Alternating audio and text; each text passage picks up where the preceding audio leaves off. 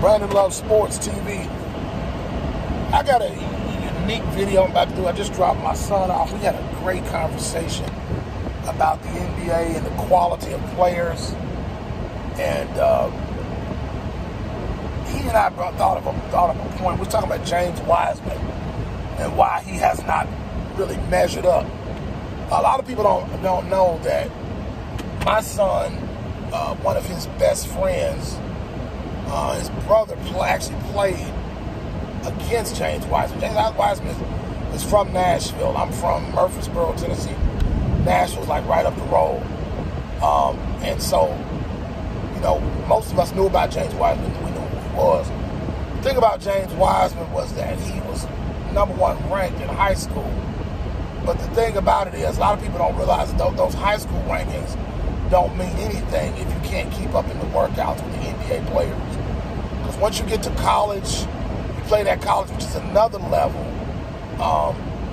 And that next level in college, really that first year, that freshman year, it should be an indicator of what you're going to look like in the future, what a player's going to look like in the future.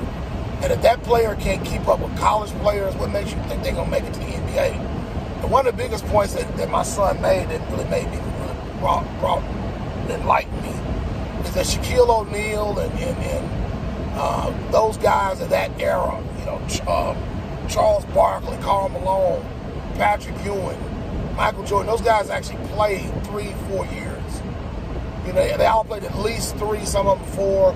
I think Moses Malone was the first guy who came right out of high school, I believe. I can't remember if he came right out of high school or he played 1 year. I think he came right out of high school. But there were few and far between were guys that were coming right out of high school. And even today, you look at the guys, the better quality role players in the NBA, just look at their resume, look at their college. They usually went to school longer than one and done. So this whole one and done system, I know why it kind of got in place and how it got so far out of hand, because they put those restrictions on kids not being able to come out of high school. And so what they did was they just made everybody say, okay, we're only going to play 1 year of high school, then we're going to the NBA. But it's killed the quality of the players now, because these guys are underdeveloped, they're not prepared for the next level, and that's just what's going on right now. But the reason back in the old days why you had better quality players was because they played in high school. They got the proper training that they needed. I mean, not high school, I mean college. They played more than 1 year of college, and they got the training under their belt. And when they got time to go to the NBA, they were prepared for that next level. So James Wiseman I'm not just doing this video pick on him, but he's one example of so many players, and that's the reason why the NBA, in my opinion, is not the quality. Now, the stars are better than the old days, some of them.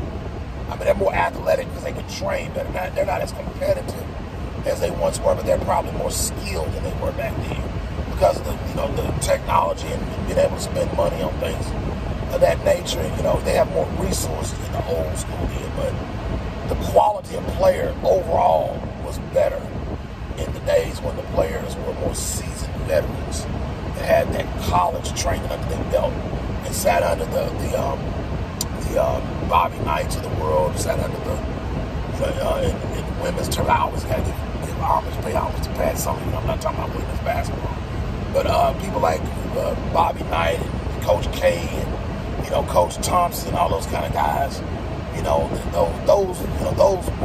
Those made the better players because they got the training under their belt. So that's just my 2 cents. Tell me what y'all think in the comment section. Brandon loves sports TV. It's your boy. I am. If I get this camera straight, I'm out. Peace.